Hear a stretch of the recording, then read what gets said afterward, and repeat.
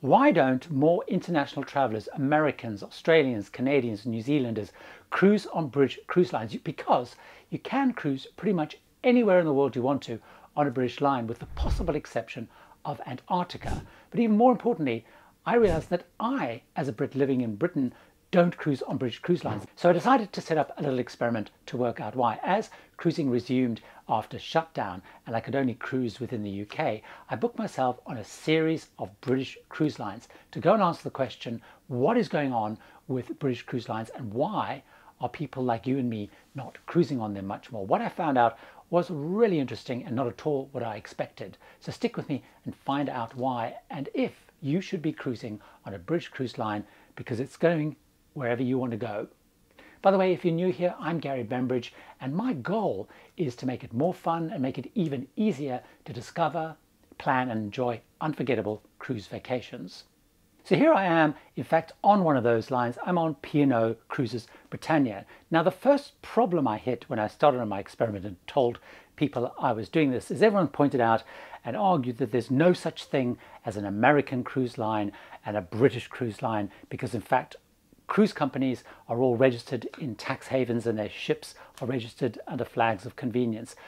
So what I'm going to do in this is I'm going to do what we all know, is we actually know there are American lines and there are British lines in practice based on where their head operations are, where they really focus and who they're really catering for. So on that basis, British cruise lines include things like Cunard, P&O, Saga Cruises, Marella, which is actually part of Word Thompson's part of TUI Cruises, and there's other lines like Fred Olsen, Majestic and other smaller lines. US lines or American lines tend to be things, for example, like Carnival, Princess, Holland America, Seabourn, Norwegian, Royal Caribbean and so on. I think we all pretty much know what they are.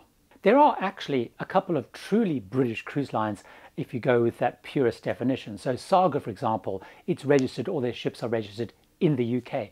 Majestic Cruise Line and a few smaller cruise lines. The same as you have lines in Norway, for example, like Viking, Sea Dream and so on. But anyway, you get my point around what I decided to focus on. However, one of the things that did strike me through that whole process is that British cruise lines have been around so much longer than American cruise lines. You know, Cunard, over 170 years. P&O, that I'm on right now, over 180 years. And yet, American lines, which are perhaps 40, 50 or even less years, have completely overtaken those long-established British lines. So does that mean that actually British lines are doing something fundamentally different, something almost wrong? And that's what I decided to explore next. As I explored and thought about it a little bit more, of course, what I realized is British cruise lines are very similar to American or even European cruise lines. Let's take a look at a couple of facts. Some of them are even owned by the same corporation. So for example, P&O Cruises and Cunard Cruises, which are the two biggest UK lines, are actually owned by the Carnival Corporation. So they're even part of the same group. Secondly, many of the ships are exactly the same as ships used by American lines. So take, for example, P&O.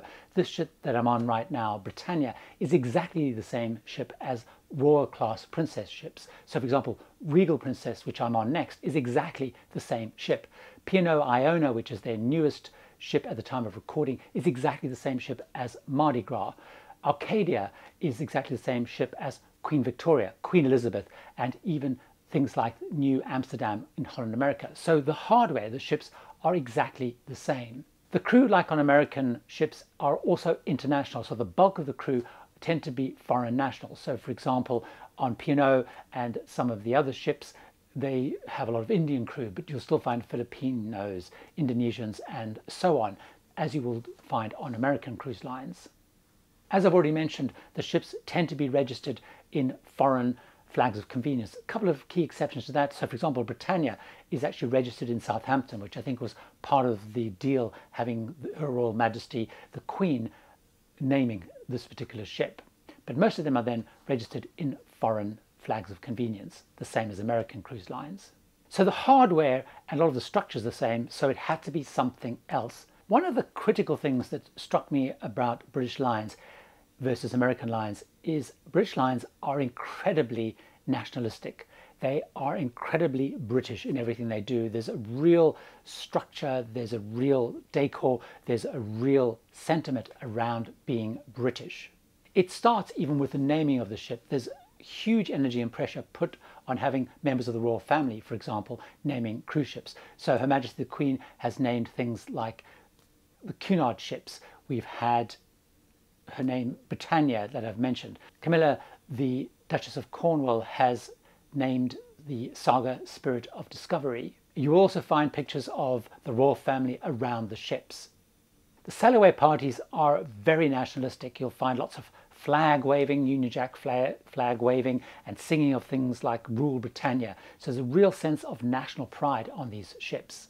Artwork is also something that shows that whole national pride, and you'll find there's an enormous amount of artwork by British artists. So for example, on Saga, which I was on just before this as part of my test, they have 1,000 pieces of art. All of those are by artists who live in the UK, and 400 pieces were specifically commissioned by artists living in the UK. So the same is true across Britannia and the other ships as well. So again, that strong national link. The onboard currency on most of the lines is the UK pound. There is one key exception, which is Cunard, and as I'll talk about a little bit later, Cunard is interesting because that is probably the most international of all of the lines. That uses the US dollar. You also found on the ships some very specific UK things. So the plugs, for example, you'll find most of the ships will then have the UK three-pronged plugs. You'll find in the cabins there are tea and coffee making facilities with good old English brands like PG Tips. As an interesting aside, when American lines actually sail out of the UK, they will tend to put in tea and coffee making facilities because it's something the British cruiser expects. You'll find lots of British traditions weaved into the ships, so you'll find most of the ships will have a pub selling lots of British beers and ale, and you'll find across the restaurants you'll always find good British food like bangers and mash, sausages and mash. You'll have good old fry-up English breakfast, you'll have steak and kidney pie, you'll have ploughman's salad, and of course you'll have fish and chips will be a staple of the menu. Not surprisingly, partnerships on the ships will also be very much UK names. So in entertainment, you'll find, for example, P&O have partnered with people like Gary Barlow of Take That. Saga have partnered with Jules Holland, a well-known UK entertainer. The toiletries in the cabins will be things like, for example, on here, it's the White Company. That other big English tradition, afternoon tea, is a real staple on every single ship. You'll find there's afternoon tea in the afternoon, and it's a really big, extravagant, flamboyant deal. And then, of course, you'll find the entertainment has a UK spin where the songs will be much more UK-focused bands, the Beatles, Rolling Stones, or Adele, or whoever. And, of course, all the quizzes will be very UK-focused. However, that's probably not something that's likely to put people off, but you'll definitely find there is a huge, strong, national British feeling weaved through everything that happens on board the ships. That's not something that I find when I'm on board, say, American lines, your Princess, Celebrity, whatever. There's not a big, strong sense of American nationalism there. And even on the Norwegian lines like Viking, again, you don't find that sense of patriotism and rah-rah that you will find on British lines. Another key aspect to British cruise lines is dress code. Unlike other countries, whether it's the Norwegian lines, the US lines, UK lines have a much stricter dress code and are much more formal. All of the cruise lines will have formal nights, which will include dinner jacket, tuxedos, glamorous gowns, and they are pretty strictly enforced, and people are expected to follow those. Although, of course, you can get away with, say, a suit and tie, but it is a really strict dress code. It's part of British cruising, and it's something that's not only expected, but required. That's very different around the world, where we're seeing a much more relaxation of the dress code and much less formal nights, certainly much less dinner jackets, tuxedos and ball gowns. So I wondered if that was something that perhaps put people off, international travellers, from coming onto British lines. However, we know that there's a lot of people who are kind of Anglophiles, particularly lots of Americans. They love shows like Downton Abbey. You've got lots of Australians with strong connections to Britain. So is that what's putting them off? There is actually a much bigger reason that more international travellers are not found on British ships. And this was something that really did surprise me enormously. Now, as I mentioned, you can cruise on a British cruise line pretty much anywhere in the world. They sail all around the world, whether it's the Mediterranean, Alaska, South America, Asia, Japan, Australia. However, one of the key reasons that you don't find more international guests on is that British lines actually make it incredibly difficult, if not, in one or two cases, impossible to sail on them unless you are British. Let me give you the most extreme example, and then I'll work to the most liberal example. Saga cruises, at this point of time, it is impossible to cruise on Saga unless you have a UK address. So I guess you could be an expat, for example, with a UK address, but you cannot cruise unless you are British, basically. So they are looking at, in the future, perhaps opening it up to other nationalities. So that's the most extreme example.